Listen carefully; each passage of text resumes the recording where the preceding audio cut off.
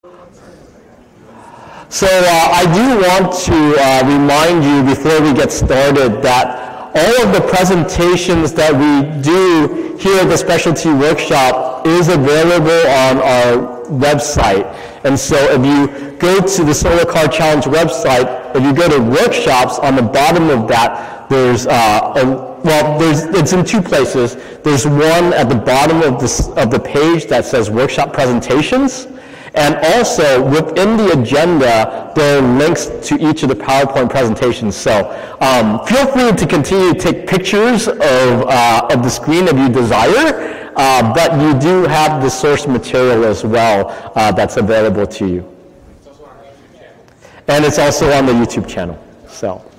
So all the information is available to you. So if you know of kids who were not able to attend the specialty workshop here live in person, and they weren't able to listen to the webcast live, all of this will be recorded, and after some days of processing, we will upload it. You'll also note that in our webcast page, there's a link to the 2018 specialty workshop, and all of those things are recorded there as well. So just wanted to let you know that.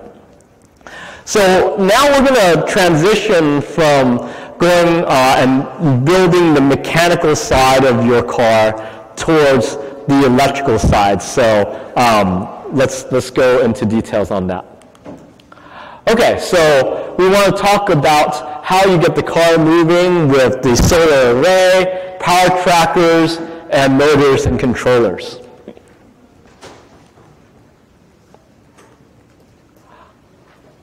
Okay, so let's talk first about the shape of the array. As you've seen in some of the cars that I've shown in the slide deck, a common selection is a flat solar array. Typically what we call wing over body, where you have a flat array on top of the car and you have your solar car frame underneath of it. A lot of people like doing that because you essentially maximize the collection surface, right? If you have your array on top of your body, you don't have to have a cutout for your driver, so you don't lose space there.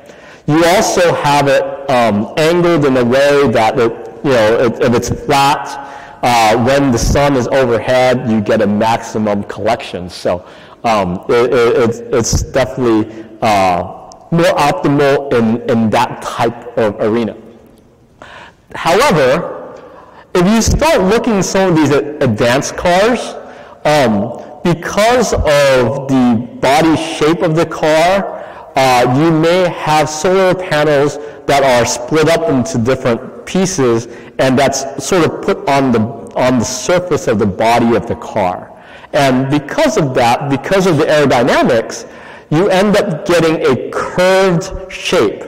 Now that's, they do this primarily for aerodynamics, right? You want to be able to get the most efficient use of the energy that you have, so you shape it in a way. We'll talk about aerodynamics later today.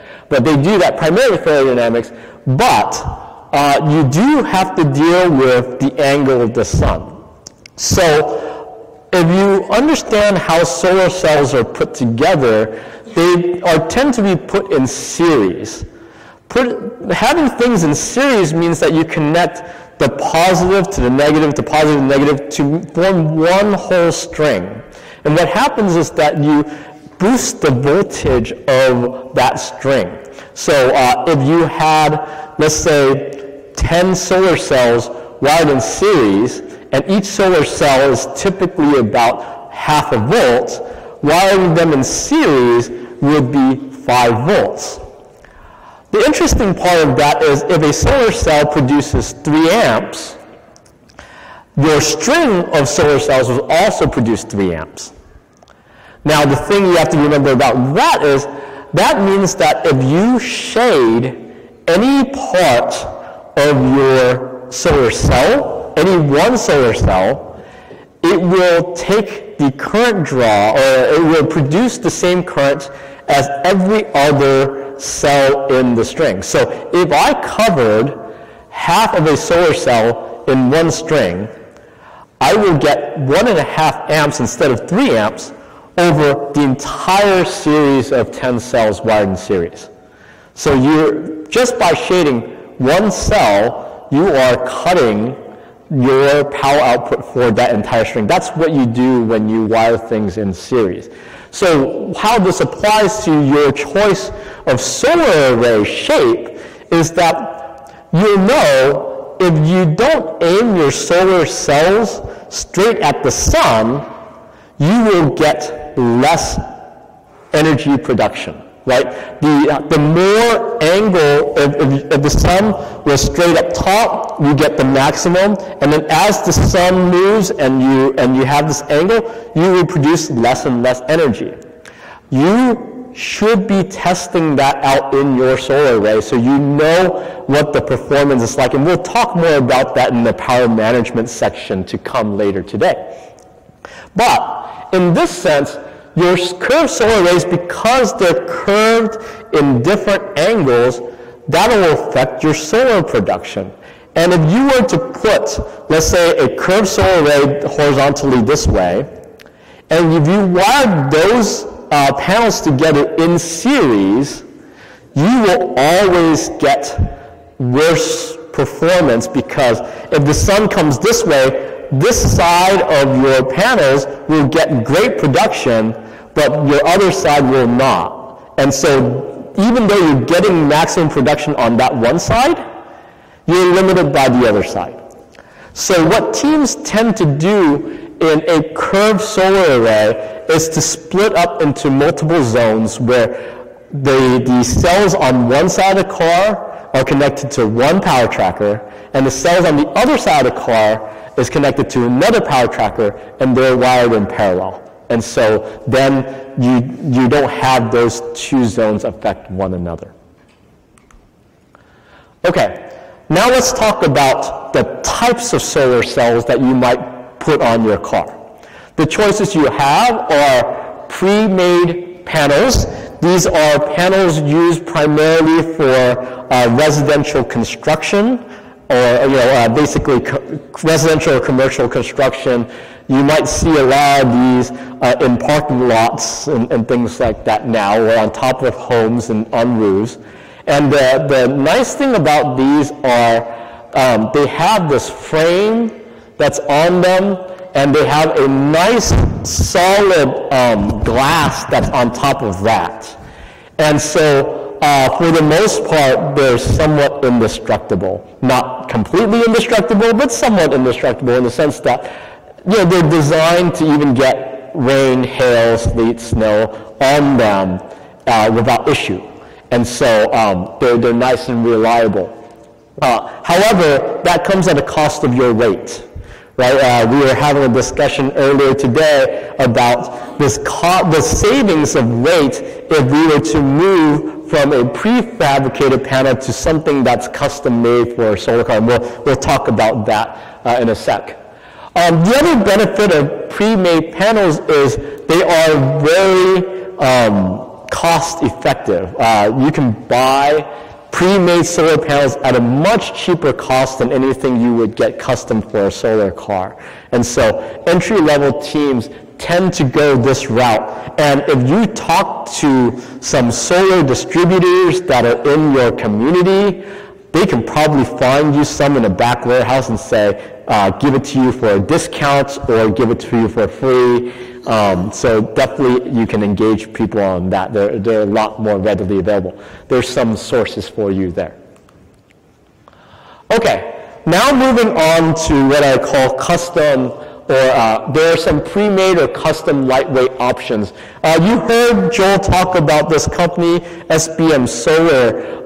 They will essentially help, they provide some pre-made options, or you can work with them to build custom panels, and custom panels of the size that you want. And so you can talk to them and say, hey, I'm interested in sun power 21% cells or 19% cells. I want them encapsulated, which means you protect them from weather and connectivity and all that stuff, in a piece of essentially plastic.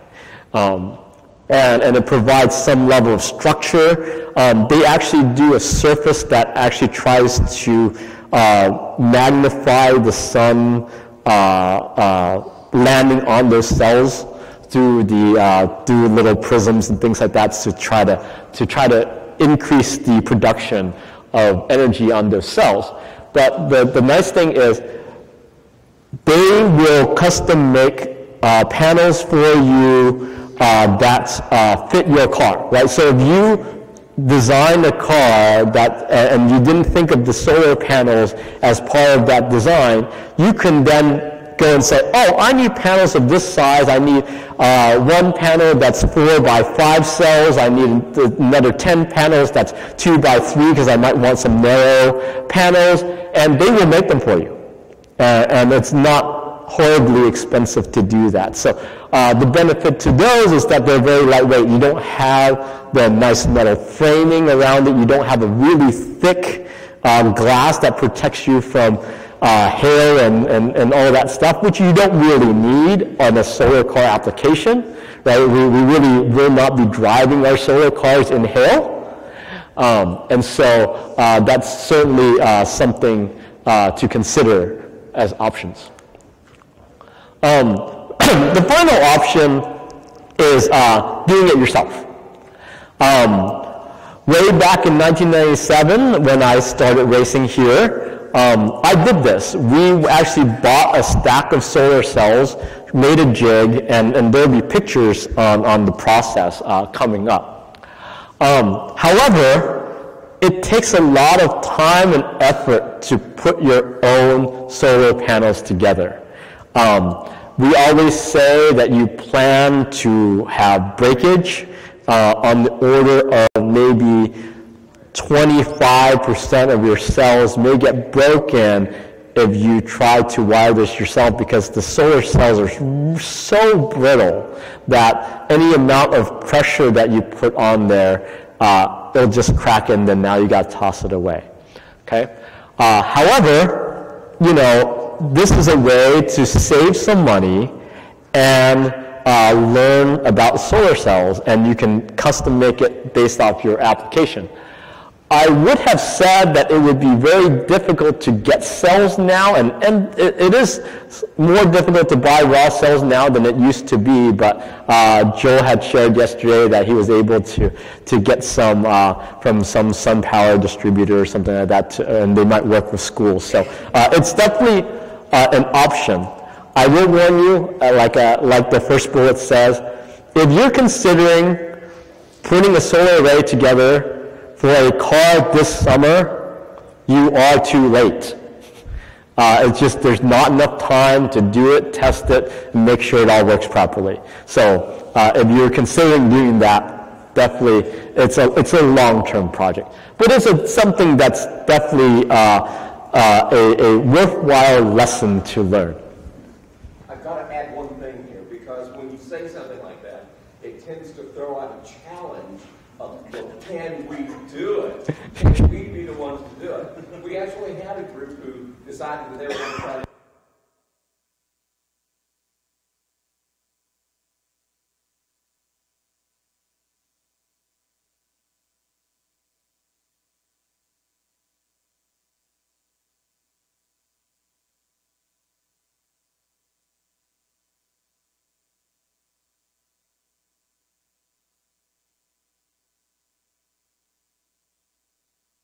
the reference down at the bottom is another option that you have where Suncat Solar and Alan Chazelle, who heads that up, they are much like SBM Solar, where they can make you custom panels with high efficiency cells so that you don't have to put together your own solar array. I will say that SBM Solar has a better cost, but Alan Chazelle was always able to get the highest efficiency cells that are out there. So that's the trade-off. Any classic division car won't matter because the cells that he can get bring you above the classic division rules anyway. So you're talking about, advanced division cars here. Okay, so these are the types of things. I think this is also from Suncat Solar. Those cells and so are these. So those are the type of custom cells that you can get. SPM Solar can do similar things. So we talked about this already. So here's the do-it-yourself. This is the technique. You essentially make a jig that fits your solar cells in the right spacing. You have to then solder essentially bus bars on your solar cells from the top to the bottom, and so on down the road. So you actually have to keep flipping your solar cells back and forth, and that's really the source of breakage. And you can imagine for a solar array like this, how long it takes to put together.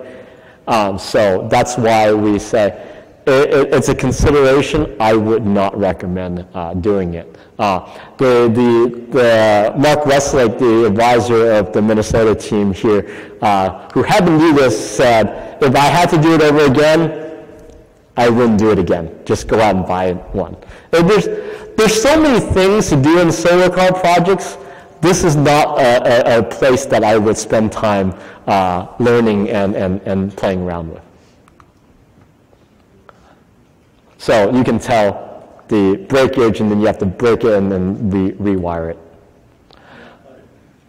I had a team of electrical engineers from the university. I had a local factory give us the floor, and we made a number of these with the students doing soldering with their jigs and their laminator and everything. And we made good panels and we made bad panels. It's not recommended. Everything has to be clean, and the slightest thing messes it up. Yep. Okay, now let's talk about power trackers, or MPPTs. MPPT stands for Maximum Point Power Tracker.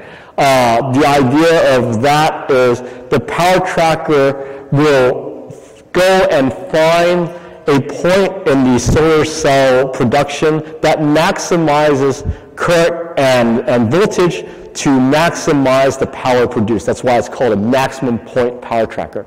And then there are DC-DC converters. So a maximum point power tracker will try to find the maximum point where you can produce for the solar cell. A DC-DC converter essentially says whatever the solar panel produces, it's going to convert it down into a specific voltage level for charging your battery. So that's the difference between the two. The top three and the bottom one are example companies for maximum point power trackers. Let me talk about a bit of the ones that I know about. AERL is a very common power tracker used for high voltage applications. They're really the only one nowadays, it used to be there are other companies, that support conversion of voltages beyond 48 volts. So if you have a 72, an 84, and 96 volt car, meaning that your batteries run at that voltage, you will be looking at buying an AERL power tracker if you're looking for power trackers. Outback is something that I'm familiar with. They're a little larger in size. They're a tank. They basically are very reliable, and they convert up to 48. I'm sure they can go a little higher than that, but spec-wise, it goes up to 48 volts. And then Jennison is a power tracker that the Walnut team has used in the past. Compared to the Outback, which is about yay big, a Jennison is about that big and fairly small in terms of installation. And it was made by someone at MIT who had done this as part of a graduate project and commercialized that product. Either way, all of these maximum point power tracker, the whole idea is you do not need to match the voltage of your solar array to the voltage of your batteries. You essentially just go and put your solar array through a power tracker. The power tracker will do the conversions for you. It will detect the voltage of the battery, provide just a little voltage above that so that you can get current into the batteries, and then the batteries will get a maximum current charge from the solar array. And that's what you use the power tracker for. Okay? So this is an example of ARL power trackers. They look like a circuit board with a whole bunch of transformers on them. In this particular case, you have essentially 3 power trackers, which means that in their solar array, they divided their solar array into 3 zones, and they run it each through one of the power trackers, and then they're connected in parallel to the batteries. You'll see that there are some pretty thick cables coming out of there. That's the plug that plugs into the circuit card connecting to the batteries. Okay, so a little, sorry, go ahead. So on that, can you use an MPPT or a DC-DC converter, or do you need both? You use an MPPT or a DC-DC converter. A DC-DC converter essentially says, I'm just going to change one voltage to another voltage, regardless of what the battery state is, regardless of what your array input is. It just says, I'm going to transform the voltage. In a maximum point power tracker, it's essentially a smart DC-DC converter that is able to detect the voltage of your batteries and then maximize the power input both from the solar cells itself and then also based off of your battery, you'll try to get the right voltage so that you can maximize the amount of current that gets driven into it. If we had the sponsor from the old Indiana team, he would recommend that you don't use a DC-DC converter because it's when you either connect it or disconnect it, you have the likelihood for a pretty good spark. So that's why MPPTs are so much better, much safer for your need to use. Yep. Yeah. Okay, taking a little aside to talk about the low voltage indicator. Our rules require you that for your supplemental batteries, you must have a low voltage indicator that is an audible device that will warn you, alarm you when the supplemental batteries are low. And the reason why we do that is that a lot of the safety equipment in the car is attached to your supplemental batteries. Your driver ventilation fan, your battery ventilation fan, your turn signals, brake lights, horn are all attached to your supplemental battery. And so we say that if your supplemental battery voltage is low, you'll need to go out and take care of that. And so this is a way to do the low voltage indicator. In the sources presentation yesterday, you would see other low voltage indicator solutions. Okay, so we've taken now power from your solar array, you've brought it in through a power tracker to charge your batteries. Now, how do you use that energy? We're going to now talk about driving the car via the motors. You have multiple options here. You can use what's called a brushed electric motor, or you can use a brushless electric motor, and then we'll talk about hub motors next.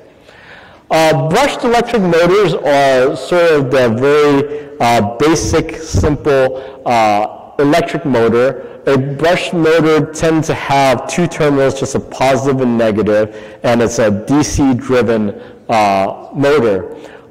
It is essentially very inexpensive to get. You're talking about on the order of like $300, I think, is the order of magnitude. But for that cost, you get lower efficiency, and you're talking about the 80s to maybe upper 80s% efficiency if you run it in the right efficiency band. And let me take an aside to talk about the right efficiency band. In every motor, there is a specific RPM rating that the motor is designed to run at. So if you see the ratings like this motor is 88% efficient, it is only 88% efficient at the RPM that you are supposed to run at. The problem is that most teams, when they're designing a car, say, I want to run at 40 miles per hour, I want to run at 30 miles per hour, when they're not really going to be running at that speed. And they gear it that way so that when they run their car and it actually runs at 15 miles per hour, the motor RPM is a lot lower than what the motor is designed to run at. And so we ask you to take time to test to see how much power it takes to run at particular speeds and find gearing that makes sure that the motor runs at the RPM that it's meant to be run at for the maximum efficiency.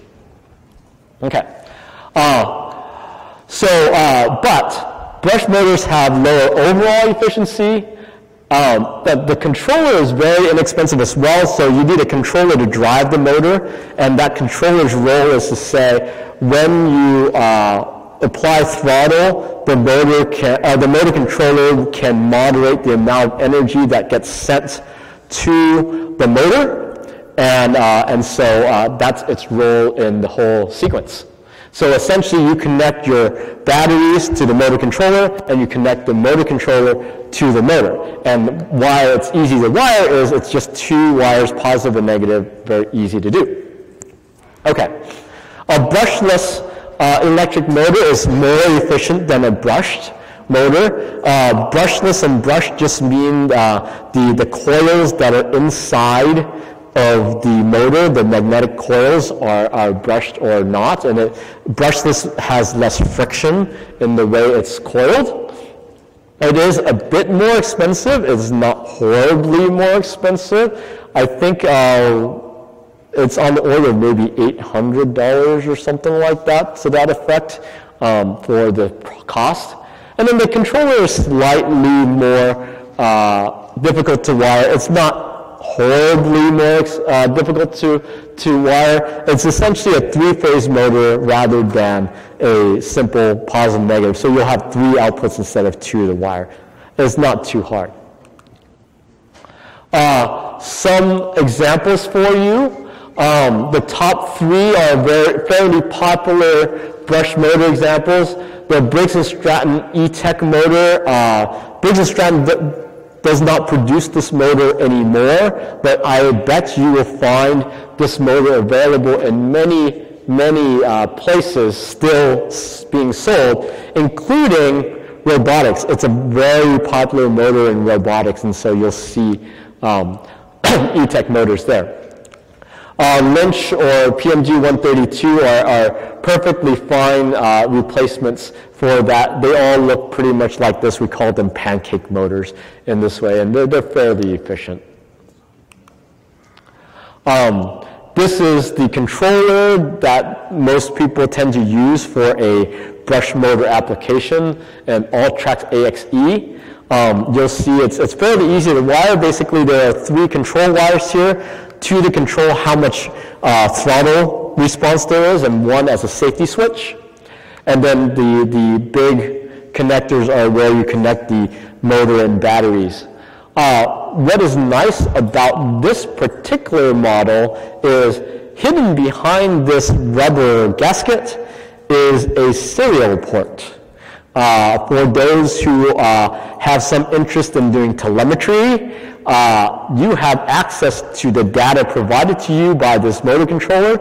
You can also program different acceleration and deceleration characteristics in this motor. That's what makes it programmable.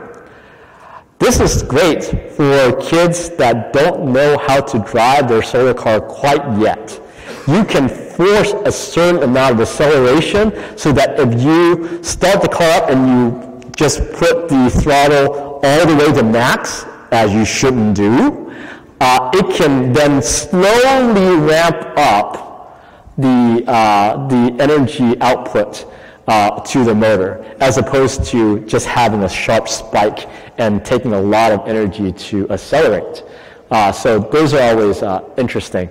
Now, I would say that the better option to forcing a ramped up acceleration is just to train your drivers to be very light with the pedal during acceleration, and that will allow you that in the case of an emergency, if you really do need that acceleration to get out of the way of an accident, then you're not restricted. It's like, oh, where's my throttle response? So you might do that in training. I wouldn't do that for real. Just train your drivers to drive well. Okay, brushless motors, these are a few options for you. I will say that I do have experience with this ME0907. It's one of the most popular brushless motors in this competition. And you can get that here. It's just, it's very efficient, it's very reliable. There's a very easy interface to do that with the motor controller, and so that's definitely a great option. Finally, with regard to motors, is you have a choice of a hub motor. Hub motors are essentially, so in the previous examples of the brush and brushless motors, you essentially have a spindle and you put a sprocket on that spindle to connect to your wheel, and you have gear ratios and the like. In a hub motor, you have essentially a motor that's incorporated in the wheel, typically the rear wheel. And so because you don't have that conversion of the chain or a belt from the motor drive into your wheel, you get a lot more efficiency. So we're talking about, upper 90%. I think they claim 99% efficient. I don't think anyone can really get up to that high of efficiency, but it's a very high efficient. And the problem with that is they're very expensive. There are two examples up here. There's a new generation motor, hub motor. Again, we've shared that NGM is not really in this business anymore, but you find teams that are getting rid of their old NGM motors, and you might be able to score yourself one for less than $25,000, which is the retail price of it when they were selling it. If you are interested in that, that gets you into the advanced division. So it's really something that experienced teams should be doing, not first-year teams. And I will say that the wiring for an NGM or any hub motor is significantly more complicated than that of a brushed or brushless motor. Our team, the Walnut team, we actually had the hub motor from the Indiana car in our shop for 2 years. We assigned 1 or 2 students to really, play around with that. And eventually we just gave up and gave that motor to another team, and we just couldn't figure it out. And they gave us all the wire harnesses and all that stuff, but we just couldn't get it running. So just some caution there. It's something that's nice to explore when you've been with the race for a while, you want to try new things. That's definitely a way to go, and I definitely don't discourage that. I just discourage that for first-year teams. But because of NGM not in business anymore, there is another company, Mitsuba, that has taken over as the preferred hub motor. Many college teams use that. In our race, Liberty Christian uses that, and I thought there was another team that might use that. Choctaw uses that. Yeah, and Tottenville has. So there's teams that are using that. Cost is still about $25,000. So you can build a whole classic division car for $25,000 for the price of one hub motor. So again, something to think about in the future. Okay, so we've taken you down the chain of getting the power from your solar array, converting it to charge your batteries, and then using your batteries to drive the motor. That's all what we call the propulsion or main electrical system side of things.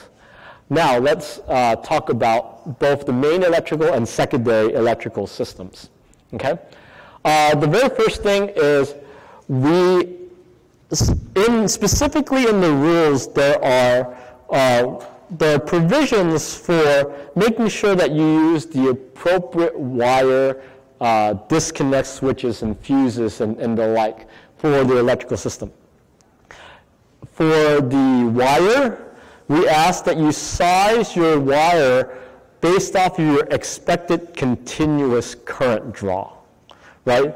You want to size your wire accordingly, because if you undersize it, you have a risk of heating up your wire to the point in which it may potentially catch fire based off of the heat.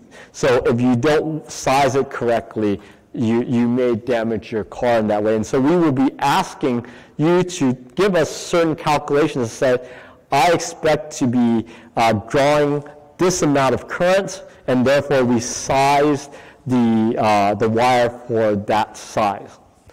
I will say that if you are running a 48-volt car, I expect to be seeing something on the order of like number 4 welding cable as your main, wire for the wire for your main electrical system.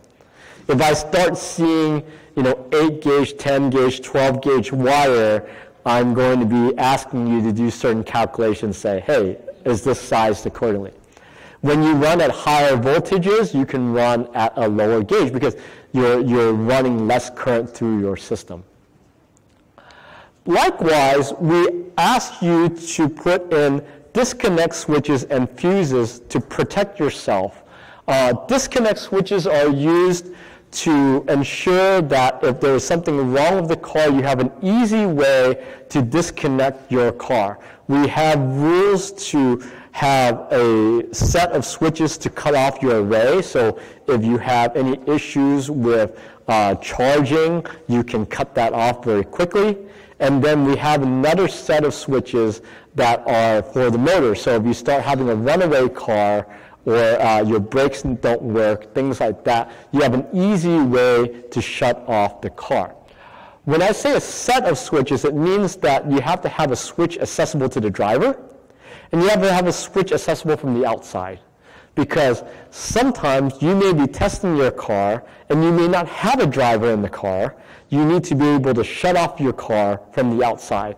And we did have an incident in which we have a car run off and didn't quite shut off the disconnect in time and actually crashed into another vehicle. So these are very important.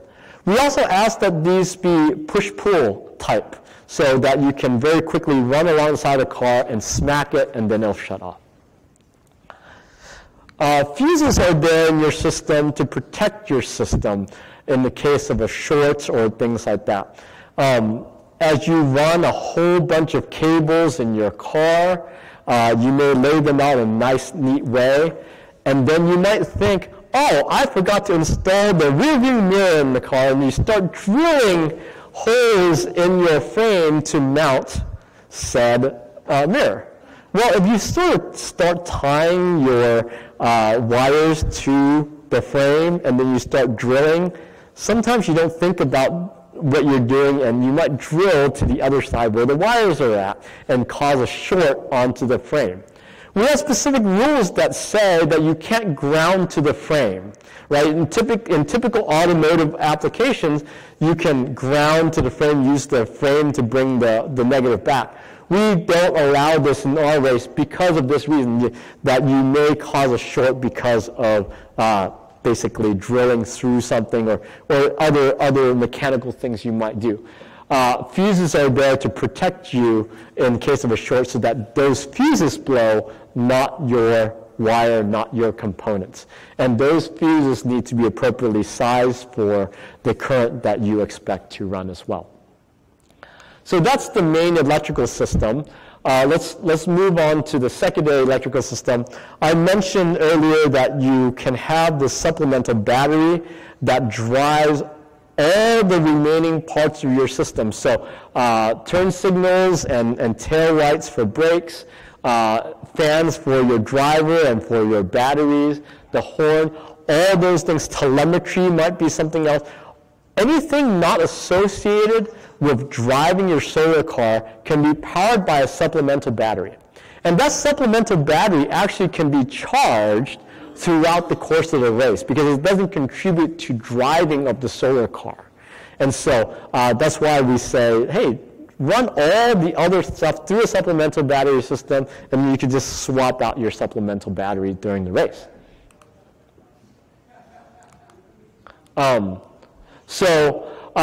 Electrical system layout. We do require, as part of your registration submission, that you give us a schematic. A schematic is used to show all the electrical components in the system and how they are connected. We have in the past gotten something like this. Drawn on a piece of paper, you can see a hand right there. This is not allowed for registration. You must draw your schematic on some type of drawing program so that we can very easily see it. So this is an appropriate example of a schematic that you can see. Hey, I've got some solar panels. They're wired a pair at a time to different power trackers. You can see how things are connected in a very simple way. Not only do I like this because it is typed up and drawn on a computer, you look at this side, and this is more of what I would consider a wiring diagram. It shows you how the wires are laid out physically on your car. But it does not give you a very logical way of representing how your system is wired, how your system is connected. Look, I have to go, if I need to see how the motor controller is connected to batteries, I have to follow this through here to this, and the negative is wired this way. You know, the lines are just all over the place. You know, why is this line going all the way to here? There's just a lot of details there. A wiring diagram is very useful for the team, don't get me wrong. We use the wiring diagram ourselves. And we actually put numbers and colors on that wiring diagram to tell us so that if we need to debug, we know which color wire things are. But that is not a schematic. We like seeing this because it's very easy to trace how the things are connected. Okay? Schematics shouldn't be difficult to do. There are pieces of software that will help you draw that.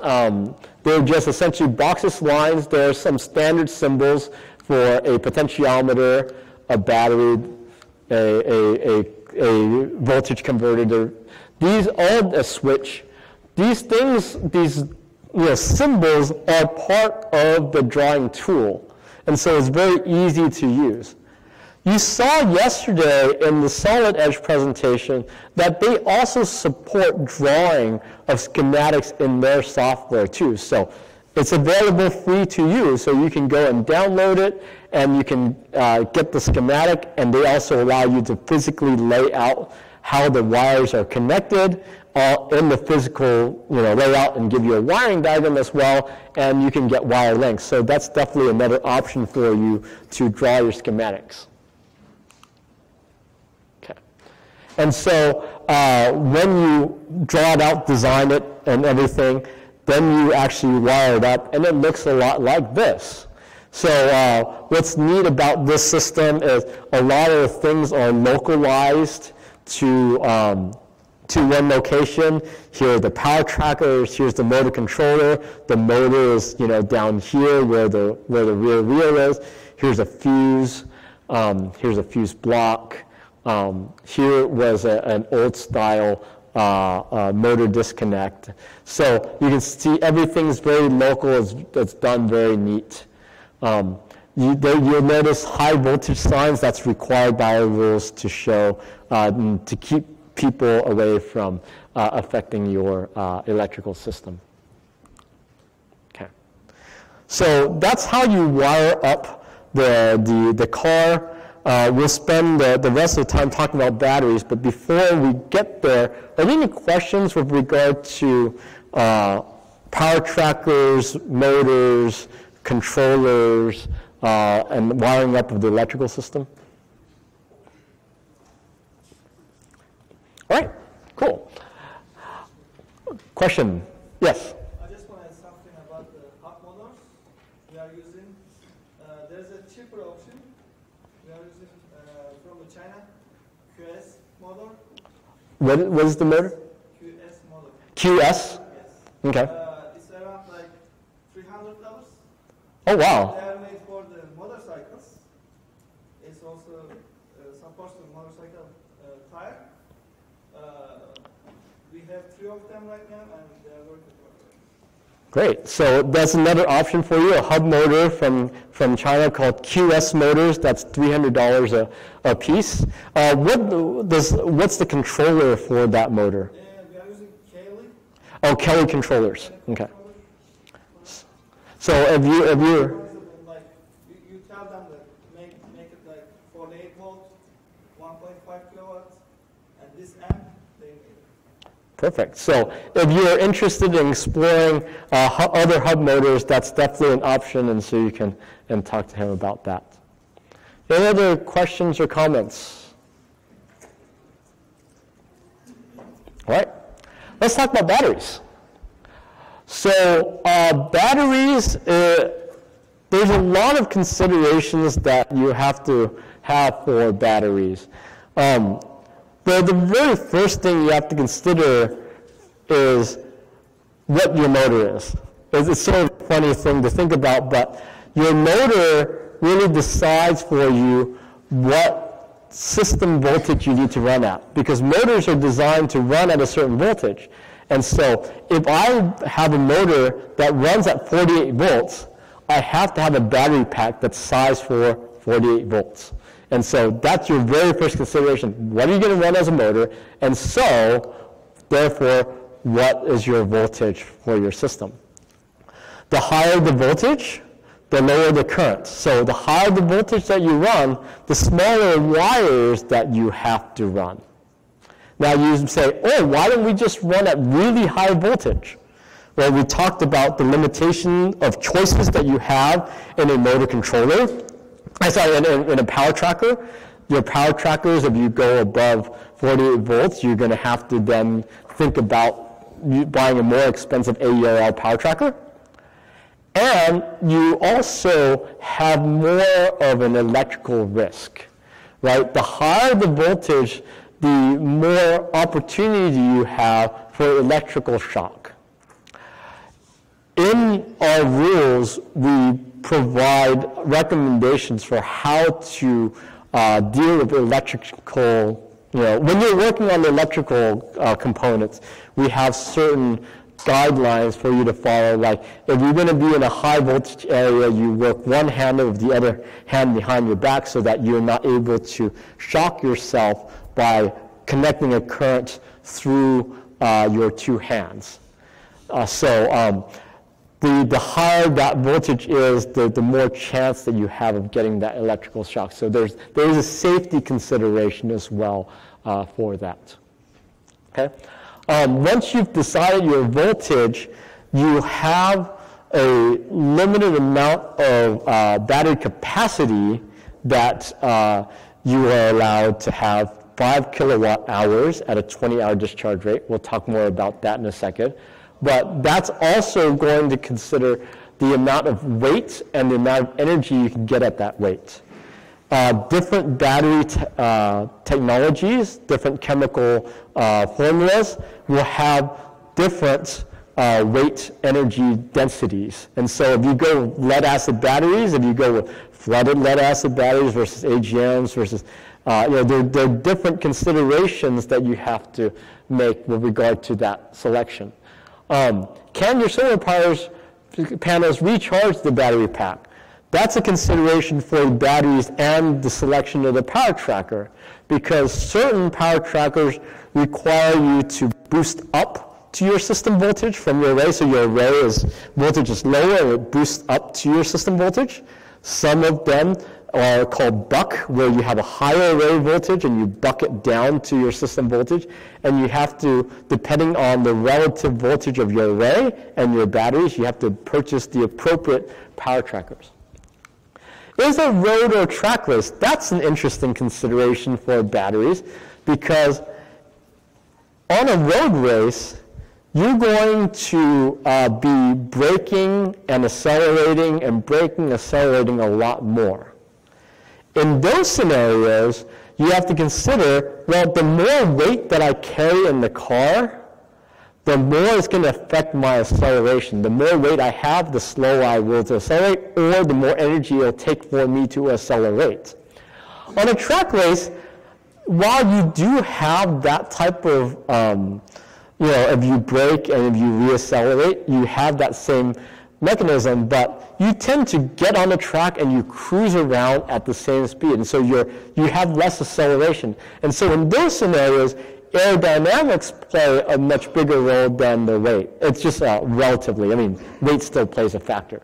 So that's some considerations that you have to have.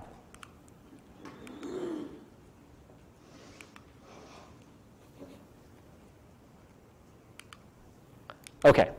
So I talked briefly about the 5 kilowatt hour rule, but what that means is your kilowatt hour, 5 kilowatt hours means 5,000 watt hours, and the idea is you take the amp hour rating of your battery and you multiply that by the voltage of the battery and you get your capacity.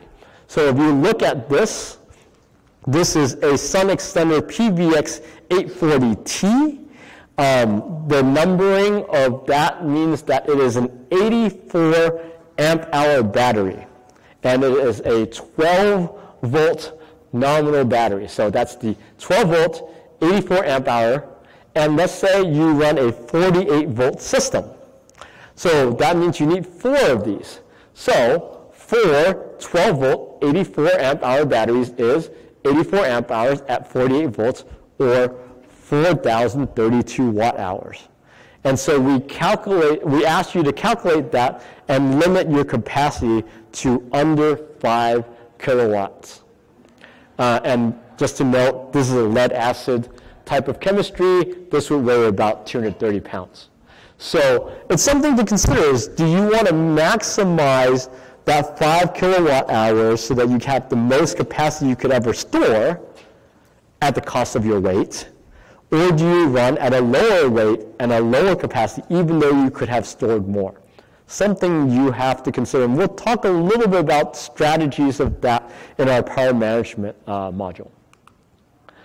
Some of the favorite batteries of this race, of teams, I should say. We as a race never tell you should use something, but teams tend to use the Sun Extender series for lead acid batteries, and then I haven't seen this as much nowadays, the Enersys Odyssey batteries, but what you want to do though when you're looking at batteries is to look at Prefabricated number, which we'll get to later, and that'll tell you how fast you can charge your battery based off of energy. And we talked about battery space as a potential lithium battery provider. Okay, let's talk about Prefabricated number for a sec.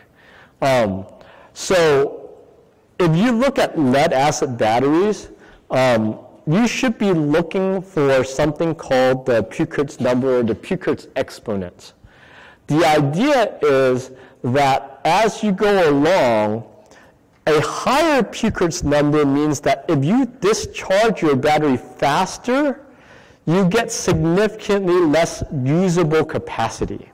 So when you think about the battery capacity, we say that battery that I showed on the picture has an 84 amp hour capacity at a 20-hour discharge rate. that means that it's meant to run at 4.2 amps continuously for 20 hours in order to drain an entirely full battery pack. Great. If I want to run at 10 hours, what am I supposed to be able to run at? You go, okay, well, 4.2 at 20 hours, that means if I'm at 10 hours, I should be able to run at 8.4 amps, right? The math works that way, but the battery chemistries do not work that way. You have to discount a certain amount of battery capacity based off of your discharge rate. And you'll see that in this graph here, right? So this graph is just done by the discharge rate instead of the time. But if you discharge a 200 amp hour battery at at your discharge rate, the 20-hour discharge rate, which is closer to 1 hour or 2 amps, 1 amp or 2 amps. If you discharge at 10 amps and you have a really bad Peucert number, you only get half of the capacity, right? So if you're discharging from 3 amps to 10 amps, you only get 100 amp hours to play with instead of 200. And so the lower the Peucert number, the less that effect sits there. So you want to find something that, that allows for a lower Peucert number so that you can discharge for more usable capacity. The Peucert number also is affected by the charging time. It's basically the inverse of the discharge. The more current that you provide it, if you provided too much current, you have to discount that as you charge. And so again, the lower Peucert's number, the less effect that you have. So that's another consideration that you have to do. Okay. Testing. So batteries have a data sheet that promised you that you have a certain capacity at a certain voltage. That's great and all, but batteries are chemical reactions that are not the same for every battery. So it is critical that when you buy your batteries, that you test your batteries. What this is a rig that is essentially used to discharge your battery in a very controlled way. They have different mounts so that you can vary the discharge. Every lamp will discharge a certain amount of energy. And so what they do is they hook up a battery to the system. They have people jot down the voltages as you go down over time. You say, time this voltage, time this voltage, and so on. And you can get characteristics, a nice, linear, hopefully linear progression of your voltage and say, this is how much capacity you have. You will notice when you do this that different batteries have different performance. And so if you don't do this, what you'll do is you'll randomly select a set of batteries that you've purchased, if you purchase more for spares, and then you will get whatever randomly you chose, and you might be limiting yourself with your capacity. Just like your solar cells, you wire your batteries in series, which means your battery pack is limited by the performance of the worst performing battery in your series. So if you do not do this test and choose the best battery set that you have, you are arbitrarily limiting yourself in the capacity that you're holding. You're essentially weighing yourself down with heavier batteries than you need. So you really need to take a type of test to this. They recorded voltage, current, and amp hours. If you're able to do that with some instrumentation, which I definitely recommend for your vehicle, is some way of tracking your voltage, your current, and your amp hour count. You can definitely use that during testing and also during the race. Okay, So that's all I have for batteries. I will make a statement before I move on that lithium batteries is an option for advanced division teams. They have Picard's number closer to 1.0. That's why people like to use those. And in addition, they have great energy density, which means that you get more capacity at lower weight. However, any team that gets into lithium iron phosphate technologies must also consider the battery protection mechanisms that you have to have. You have to protect yourself against overcharging, because you can spark a fire, and lithium fires are no good. They basically are runaway fires. You don't want to over discharge them, because that'll ruin the capacity of the lithium batteries. There are temperature limitations and things like that. So really consider, if you're going there, to also get a lesson in battery protection mechanisms before you approach that. But it's always something interesting to play with, and we did that as well, and we were able to improve quite a bit of performance because of that. These are things that you should consider later down the road, 2-3 years down the road from a new car, as things that you can optimize and expand later. Okay, let's talk about lights. This has always been a controversial part, which shouldn't be very controversial at all. We basically require stoplights and turn signals. You'll see in the rules that we require turn signals to be visible at 30 meters, and we ask that stoplights or brake lights be visible at 100 meters. And the key thing for you at this point in time is to source something that is very visible, and to mount the lights in a way that is visible. A lot of teams may decide to get these really thin LED lights, and then they aim it in a direction where, if you use LEDs, they're very directional, and if you aim them slightly down, that's where they're aiming, and so you really can't see it from straight back.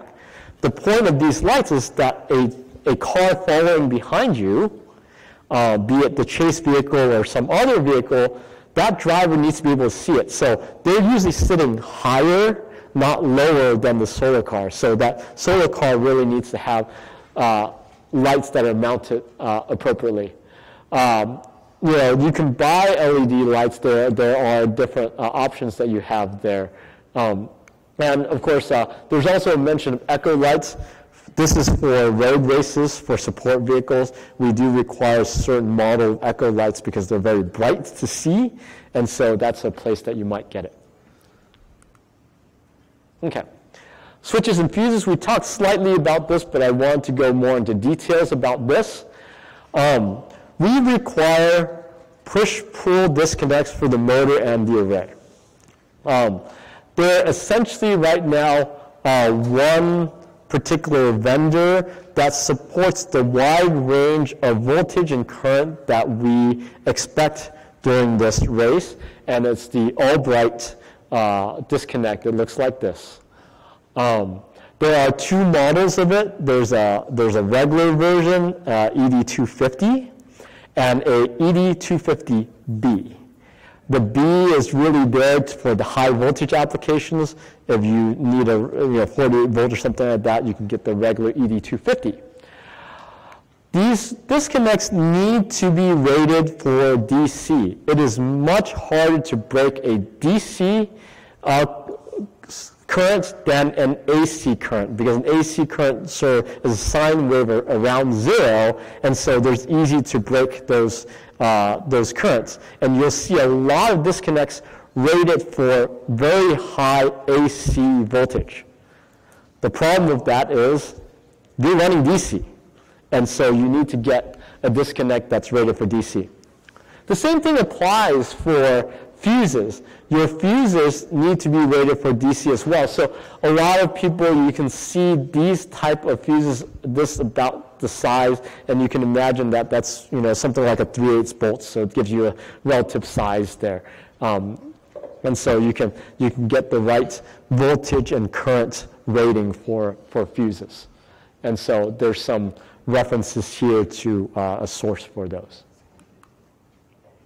Okay, so that's the electrical portion of the presentation. Are there any questions that you have? All right, at this point I think we're going to take a lunch, is that correct? So we will be, oh, question, sorry. I got one question. It goes back on the electrical, but on the wheels, tires and wheels. Okay. On the tire, if I'm using a motorcycle tire, if I'm using There's some. can you hear me? If I'm using a motorcycle tire, do I have to keep it at the advised pressure of the tire? Yes. Or can I over-pressurize the tire? That's correct. There's a provision for inflating your tires to the spec air pressure. So whatever's on the sidewall. Okay.